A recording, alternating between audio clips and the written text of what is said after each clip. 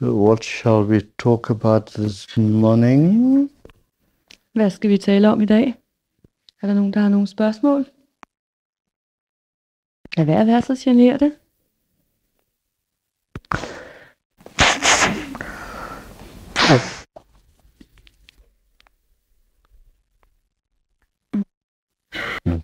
Ja, Thomas?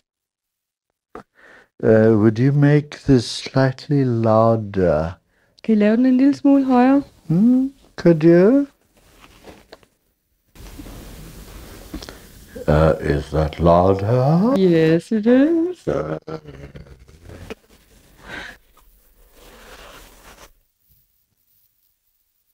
All right. Okay, Thomas. What is your question? Namaste. When a human being is exactly pleasure. When a human being is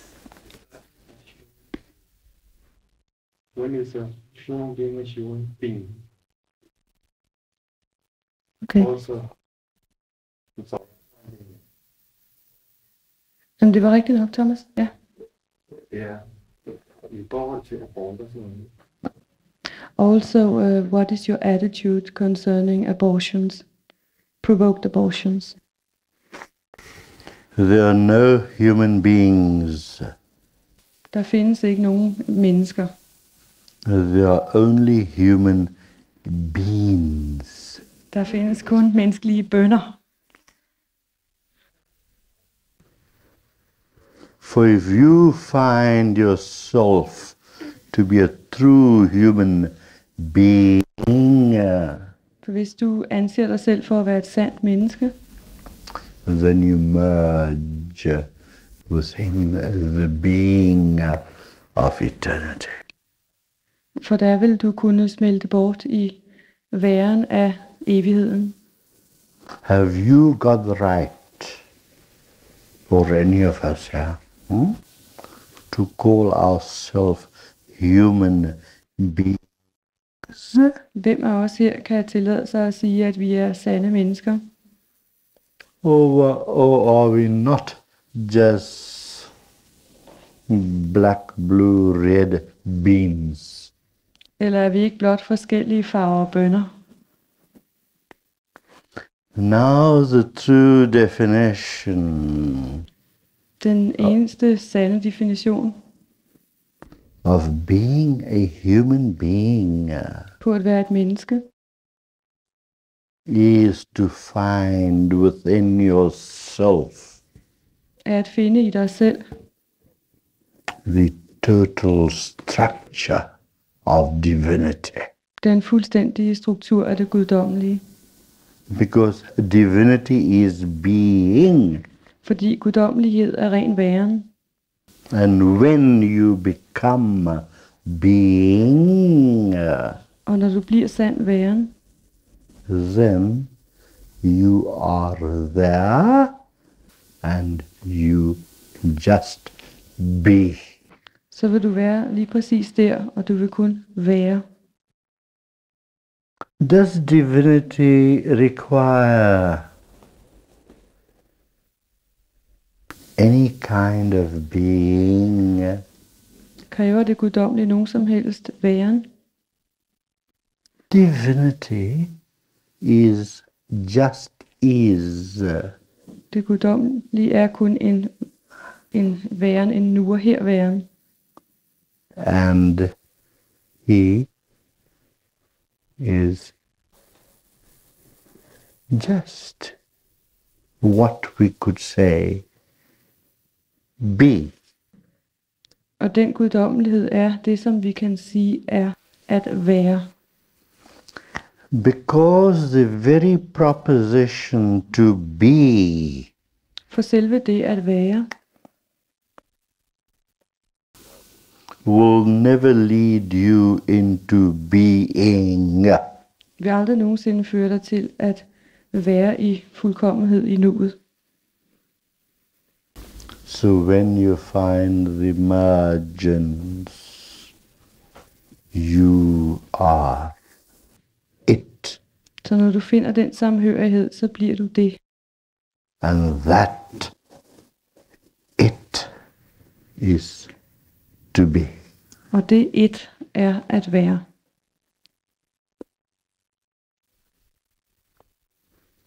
So, when we come to the question of our own personal divinity, Så når vi kommer til spørgsmål omkring vores egen guddommelighed, that question is a non-question. så er dette spørgsmål overhovedet ikke et spørgsmål i sig selv. You do not need to find divinity Du behøver ikke at finde det guddommelige, because you are divine. fordi du er selv guddommelig. And if you are not divine, Og hvis ikke du er guddommelig, then how can that divinity exist? hvordan kan den guddommelighed så overhovedet eksistere? For he exists because you exist. For han eksisterer udelukkende, fordi du gør det. It is a wonderful combination. Det er en vidunderlig kombination. Kombination, ja. Where divinity merges with divinity. Hvor guddommelighed smelter sammen med guddommelighed. Where the manifester merges with manifestation. Hvor manifesteren gennemstrømmer det manifesterede og bliver et med det. For how can the manifester exist without manifestation? For hvordan skulle manifestation eller manifesteren overhovedet kunne eksistere uden sin skabning, det manifesterede? And how can manifestation exist without the manifester? Og hvordan skulle det skabte nogensinde kunne eksistere uden skaberen? So there is a total synchronization Så der er en fuldstændig synkronisering, en samhørighed mellem de to. between the absolute and the relative. Mellem det absolutte og det relative. There's only one problem. Der er kun et problem. That you are not prepared to recognize and cognize Og problemet er, at I ikke er parate til at kunne genkende og erkende this combination. denne kombination. The moment you say that you are apart from God, I samme øjeblik, som I siger, at I er borte fra Gud, og I er adskilte fra ham, that is the greatest illusion. det er i virkeligheden den største illusion. And when you dwell in illusions, Og når I dvæler i illusionen, then you become illusionary så bliver I selv illusion. and you lose the inherent right of your reality. Og I mister i virkeligheden jeres fødte ret til virkelighed.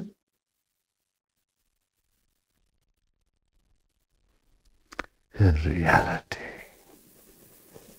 Virkelighed. And I'm not talking of real estate agents. Og jeg taler ikke om grundejerforeninger.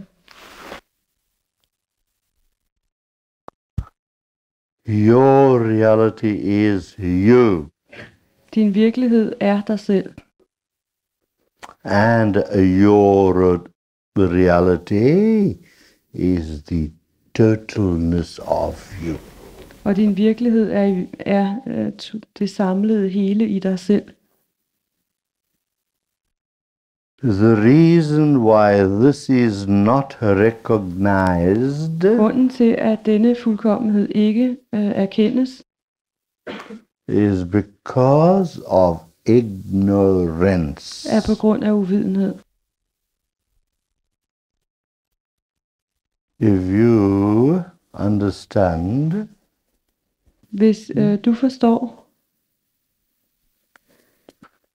if you understand English well, hvis I forstår engelsk godt, you will know that ignorance comes from the word to ignore.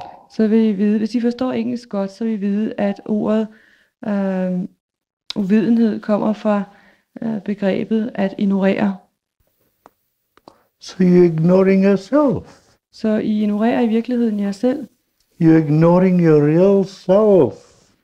I ignorerer jeres virkelige selv via. And because you ignore your real self, you suffer and go through miseries. Og fordi I ignorerer jeres virkelige selv i jer, så er det, at I lider og kommer igennem lidelser.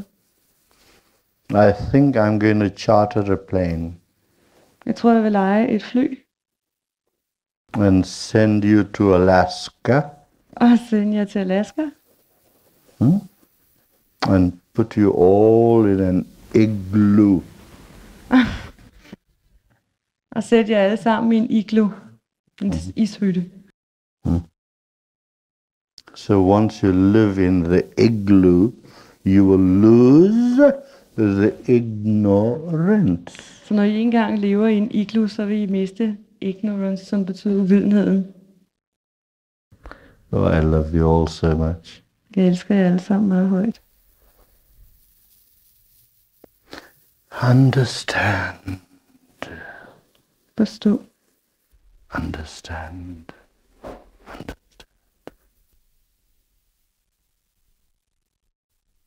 That all problems you have in life are brought upon you by yourself. Forstå, at alle de problemer, I har i livet, i virkeligheden er bragt på jer selv, af jer selv. Because really, there are no problem. For der er i virkeligheden ingen problemer. No, no, no. No problema. Ingen problemer.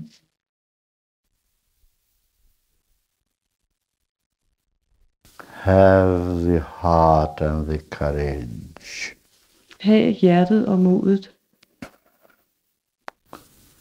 to know that we stand our own 2 feet. Ha' modet til at stå på jeres egne 2 fødder. And there's no power in the world that could cause you any harm. Og der findes ikke nogen kraft i denne verden overhovedet, som nogensinde vil kunne skade jer.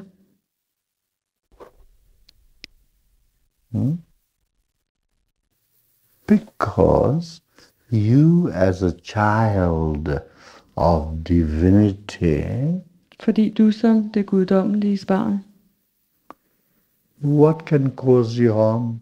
hvad kan nogensinde skade dig? It is just your misinterpretation Men det er jeres mistolkninger, that causes you harm. som i virkeligheden skader jer. Now, let people develop the sense Lad folk udvikle den forståelse of not being indulgent. Indulgence? Indulging yourself. Ja, okay. Lad folk udvikle forståelsen af at hvile i sig selv. In that which you imagine to be weakness. Lad jer ikke dvæle i det, som I forestiller jer er svaghed. Because to feel weak For at føle sig svag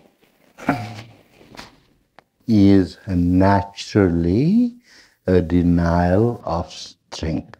er helt naturligt at nægte sig selv styrke. And if you have that divinity within you, Og hvis du har den guddommelighed inde i dig, and divinity is strength, og guddommelighed er styrke, why do you imagine yourself to be weak? hvorfor i alverden forestiller I sig jer selv som svage? So simple. Så enkelt er det. Regard yourself to be strong. Anse jer selv for at være stærke. And when you regard yourself to be strong, you will become more and more stronger. For når I anser jer selv for at være stærke, så det I gør er i virkeligheden, at I opøver en kraft i jer selv, som gør, at I bliver stærkere. And that is an irrefutable law of nature. Og det er naturens uundgåelige lov. Irrefutable law of nature. Great. So my beloveds, Så mine elskede, do not regard yourself as little weaklings. så lad være med at betragte jer selv som sådan nogle små ynkelige nogen. Or worms crawling on the floor. Eller orme, der kravler på gulvet. Have the idea in your mind Ha' den idé i jeres sind, that you have the strength at I har styrken to face life. til at se livet i øjnene. Although the path might not always be easy, For selvom vejen ikke altid er lige let, but feel the strength within you to face så føl alligevel styrken i jer selv til at se tingene i øjnene. the uphills and the downhills. Såvel når det går opad, som når det går nedad. And when you have that strength to face the uphills and the downhills, Så når I har styrken til både at se opture og nedture i øjnene, then you will not feel the climbing of the uphill, så vil jeg aldrig nogensinde føle det særlig anstrengende, når jeg går op ad bakke. and neither will you feel the climbing downhill. Men heller ikke, når I går nedad. That is the secret of life, Det er livets hemmelighed. where you preserve a total balance. Hvor man bevarer en fuldstændig balance. And when the balancer is there, Og når balancen er der, how can you be unhappy? hvordan kan du så nogensinde være ulykkelig? It is because of lack of balance Det er på grund af manglen på balance, that you make yourself unhappy. at du gør dig selv ulykkelig. So once the balance is created Så når den balance engang bliver skabt within yourself, i dig selv, then life becomes joyous. så bliver livet selv glædesfyldt. Because you are not operating on the seesaw. Fordi du ikke længere befinder dig på bølgetoppene, But because of the balance, you're in the center. men på grund af den balance, du har skabt, så befinder du dig imellem dem. And that center is there Og det center sidder i hjertet, within yourself. inde i jer selv. So simple. Så enkelt er det.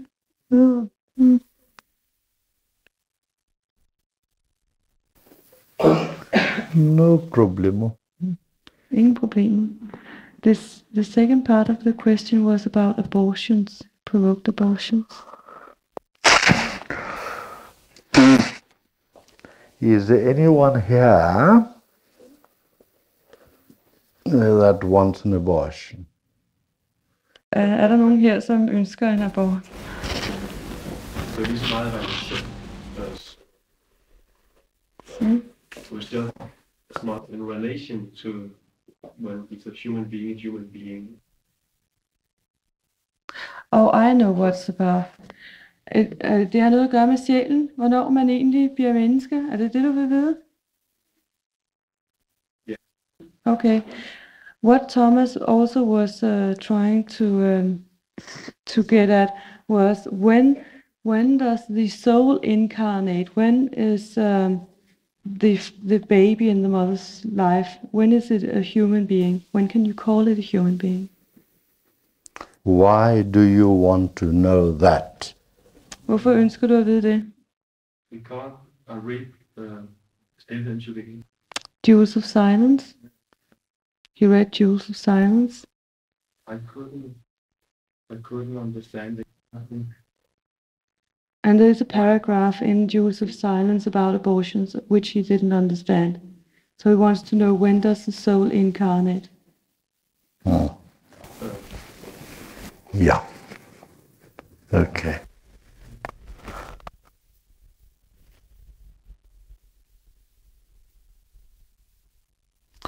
It depends from what point of view you view it. Det afhænger helt af, fra hvilken synsvinkel du ser det. The spiritual self of man Menneskets åndelige jeg never incarnates inkarnerer aldrig, because it is immortal and eternal. fordi menneskets åndelige jeg er udødelig og evig. The only part of ourselves that would incarnate Den eneste del af os selv, som vil inkarnere,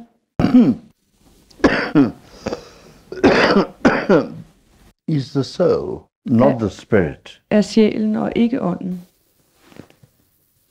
Now, the soul is composed entirely of thought forms. Sjælen i sig selv er bygget op udelukkende af tankesæt, tankekraft.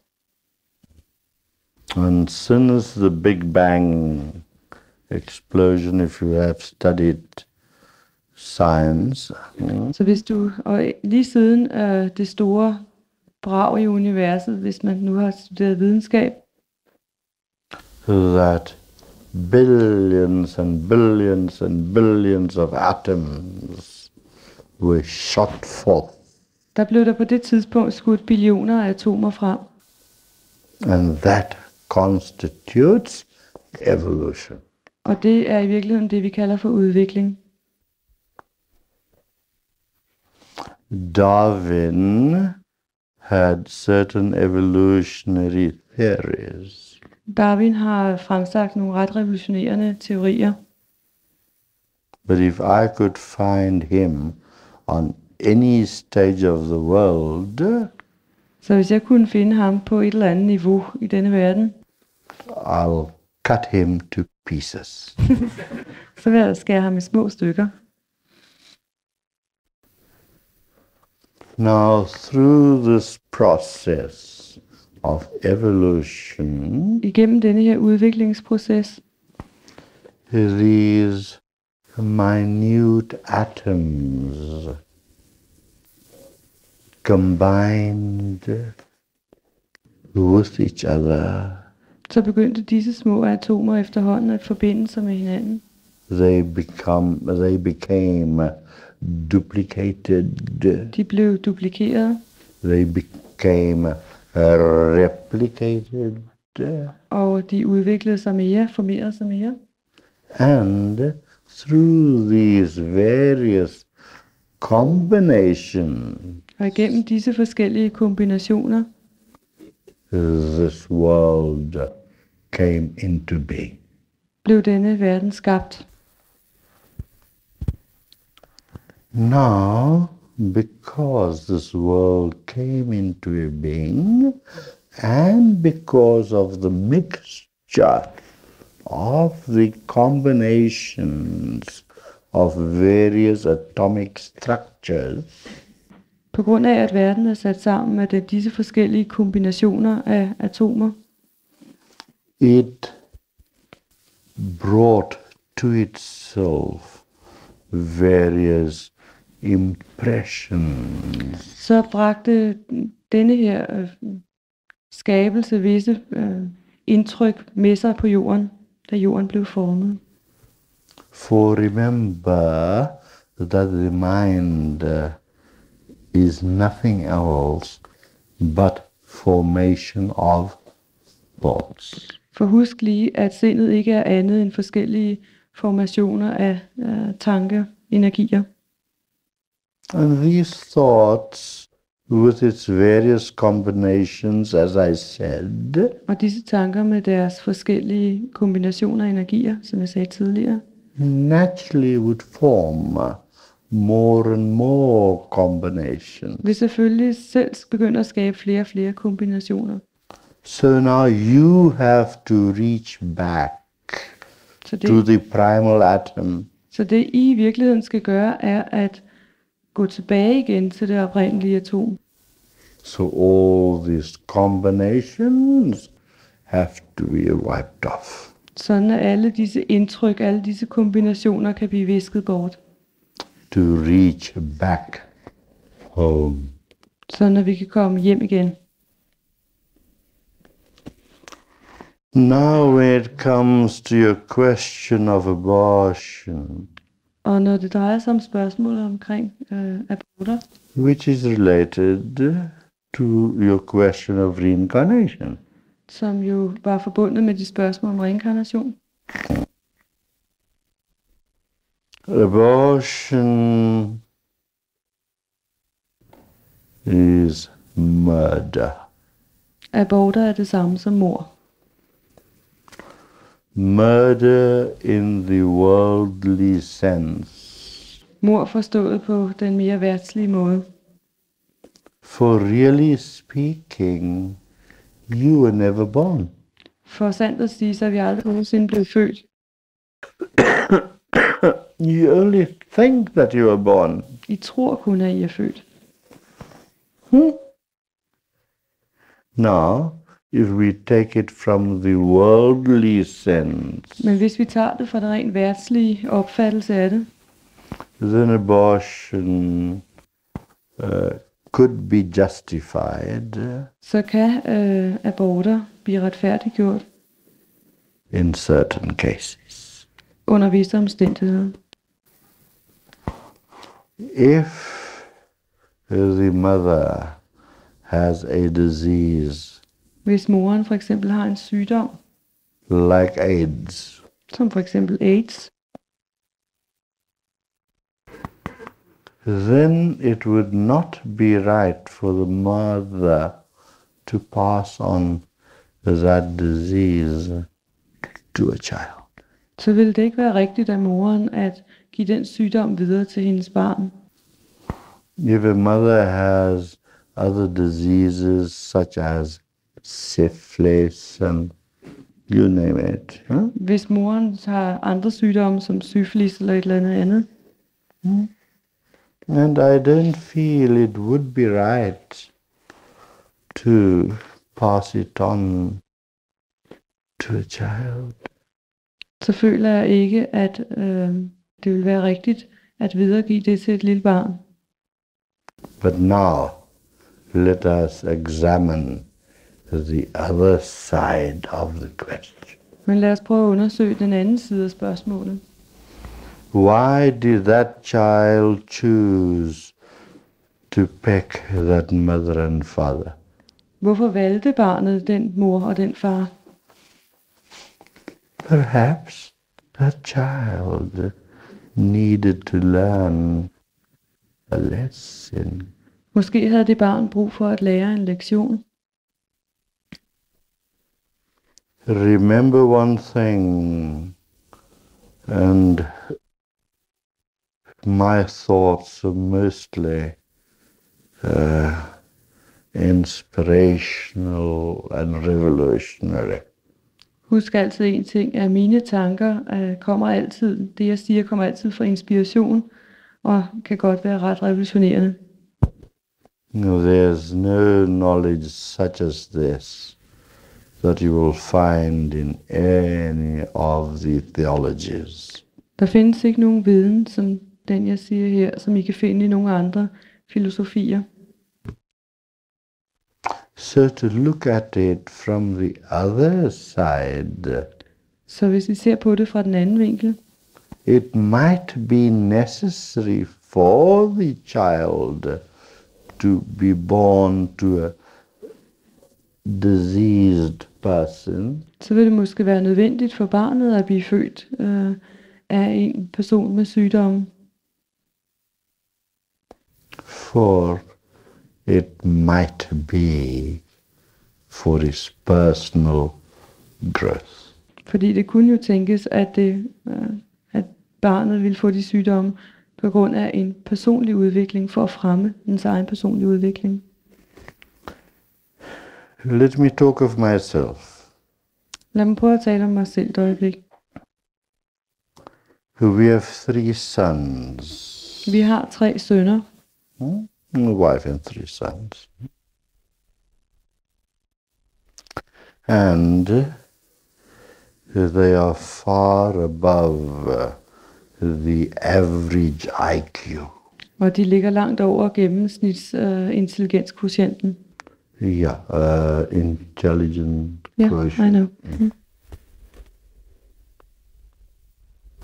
And yet, in between the 3, there was one child born who was mentally retarded. Men alligevel, imellem de 3 børn, de 3 drenge, Gururaj har, så blev der faktisk født en mere, som var mentalt retarderet. So thinking and thinking and thinking. But 3 sons are so brilliant, they're masters. Så jeg sad og spekulerede meget på det her. Jeg tænkte, de 3 af mine sønner, de er de rene genier. And having had the intelligent quotient taken, they were near to 300. Og de har faktisk fået målt deres IQ, og den viste 300, hvilket svarer nok nogenlunde til, at man er ved at være på geniplanet. And yet, I don't know where they got it from. Jeg ved selvfølgelig ikke, hvor de har det fra. Perhaps from their mother. Måske fra moren. And yet this one child was born mentally retarded, and I asked the question, why? Og så fik jeg jo den søn, som var mentalt retarderet. Så selvfølgelig stillede jeg også mig selv spørgsmålet, hvorfor. So I went into meditation for many days to find the answer. Så jeg gik i meditation i mange dage for at finde svaret. And what I found was this, Og hvad jeg fandt var dette. that he was reaching self-realization, At han i virkeligheden var ved at nå til selvrealisering. and he just needed this one experience. Og han manglede i virkeligheden kun denne ene oplevelse for at kunne flyde bort. For the clarity of his mind. Og for at klare hans sind. Yes. If you can understand these mysteries of life, Hvis I kan forstå livets gåder, you will be so much happier. så vil I blive meget mere lykkelige. And you will be able to appreciate Og I vil blive i stand til at værdsætte the value of life. Værdien af livet. And life is you. Og livet er dig.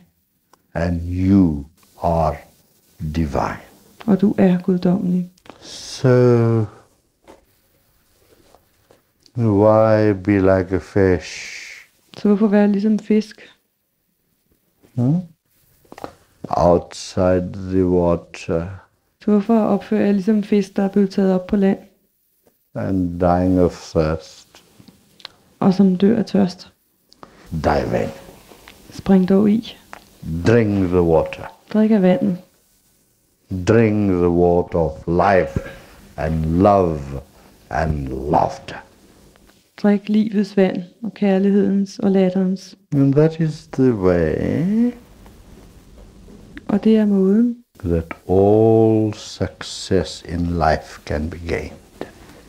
det her er i virkeligheden måden, hvormed al succes i livet kan opnås. You want a 20-room mansion. I ønsker et hus med 20 værelser. Why don't you ask me for it? I'll give it to you. Hvorfor spørger I ikke mig? Jeg vil da gerne give jer et. If you want 10 million kroner in the bank, Hvis I ønsker at få 10 millioner kroner i ask banken, me, I'll give it to you. spørg mig, så giver jeg jer det. If you want 2 Rolls Royces, Hvis I vil have 2 Rolls Royce, ask me, I'll give it to you. så spørg mig, så får I det. But ask yourself one question first. Men stil først lige jer selv et spørgsmål. Are you worthy of it? Er I hele taget det? Er I det værdige? You rather give me the 2 Rolls Royces Giv heller mig de 2 Rolls Royce, because I'm worthy of it. for jeg er det værd. And 20-room mansion and Og et 20-værelses hus. never demand, Kræv aldrig. but first deserve. Først må man fortjene. Then all that which you deserve will be given unto thee. Så vil alt, hvad du har fortjent, også blive givet dig. It's a simple law of nature. Det er i virkeligheden en helt enkelt naturlov. And the more you go in simplicity of yourself, Og jo mere enkel du bliver i dig selv, the more you will rid yourself of complexity. jo mere vil du også afvikle i dig selv af vanskeligheder, af indviklethed. The choice is yours, Men of det- course. Men selvfølgelig er det dit valg. Do you want complexity or simplicity?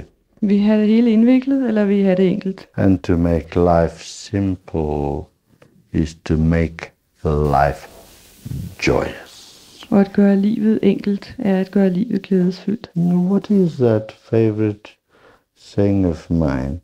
It is so It is so difficult to be simple, but so simple to be difficult, something like that. Wasn't it that?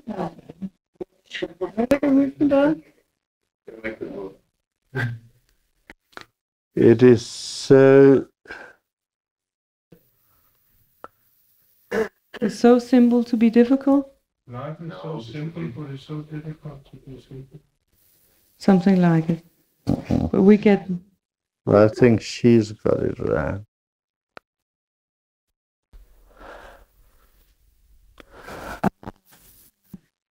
it is so difficult. No, shit. Okay. It is so simple to be difficult, but so difficult to be simple. Ah, that's it. That translates that. Det er, nu skal jeg også oversætte det. Det er meget let at være indviklet, men meget indviklet at være enkel.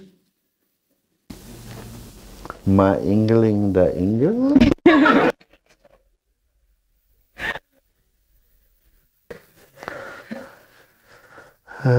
Ingle, jingle, jingle. Well, I think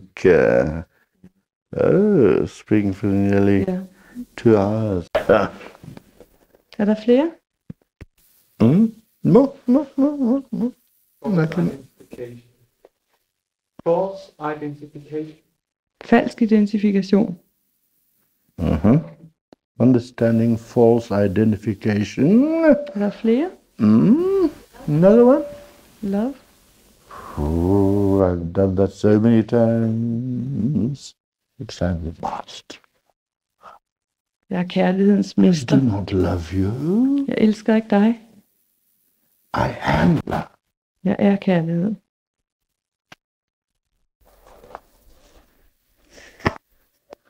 To understand, At forstå. to understand the meaning of life At forstå livets mening. is not to dwell in false identification. Er ikke at dvæle i falske identifikationer. Because once you dwell in false identification, Når du først en gang dvæler i falske identifikationer, then the meaning of life and of understanding is lost. så er livets mening og forståelsen af det mistet. So now, what does one do Så hvad gør vi nu? to have identification, At have en identifikation. true or false, Sand eller falsk. and understand it at the same time? Og at forstå den på samme tid. You ask one question to yourself. Du stiller dig selv et spørgsmål.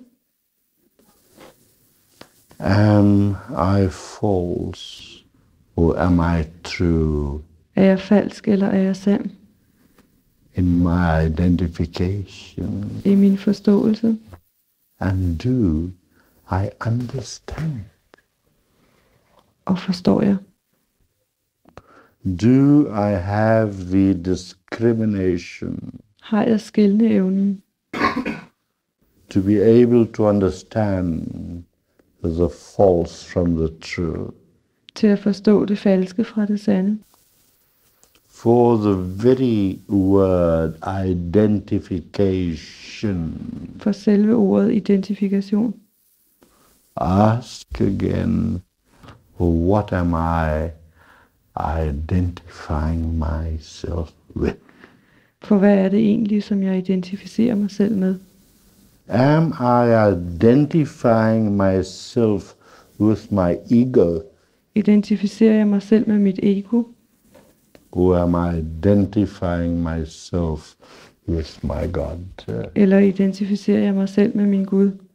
Now, so with understanding, Så ved forståelse there comes discrimination, kommer der skelneevne, where you discriminate hvor man begynder at skelne imellem og frasortere between the values of falsity and truality.